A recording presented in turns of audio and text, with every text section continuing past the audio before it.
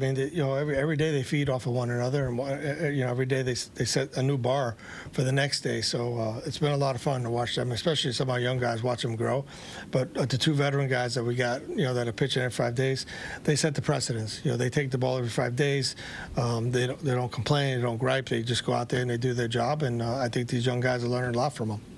As we approach September, what kinds of things are you looking at from the young guys that might tip you off that you need to back off, or you've talked about trying to limit them at some point here at the end? Yeah, we're watching all kinds of stuff with them. Like I said, we're doing a lot of measurements on their release point.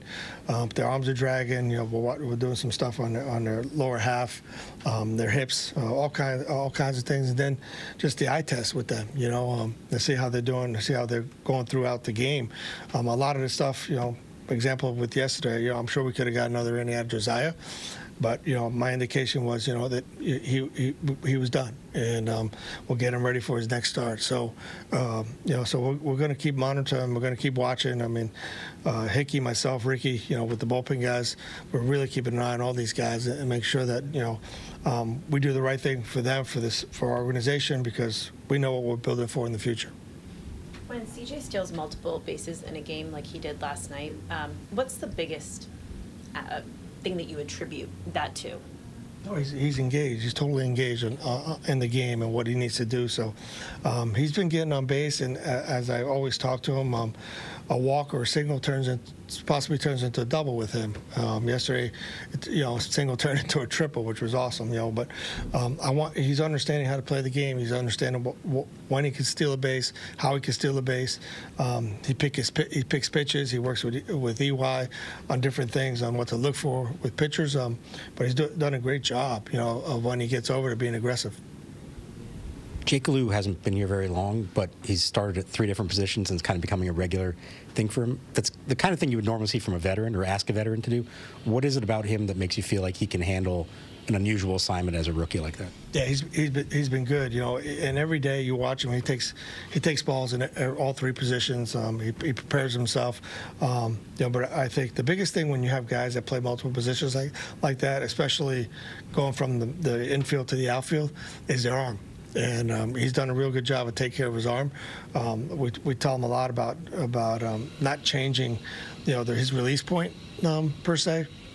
I know it's a little different when you turn double plays, but he's been really good about keeping his arm in good shape. Does it take a particular type of young player to accept and embrace doing those kind of multiple things? You said that your word I would use is you got to embrace it, and he's done it really well.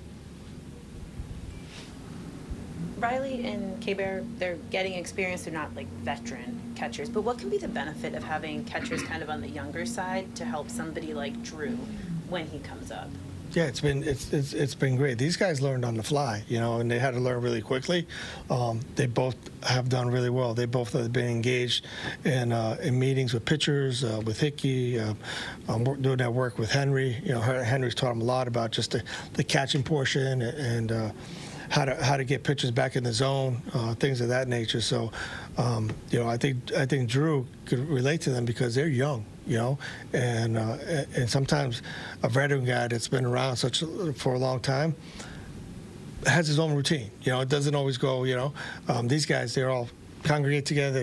They all listen. They learn from one another, and they're really good. Riley and K-Bear have an unbelievable relationship together, and I know they'll take Drew in and teach him what they know so far. But he's going to learn as well. He's going to learn on the fly.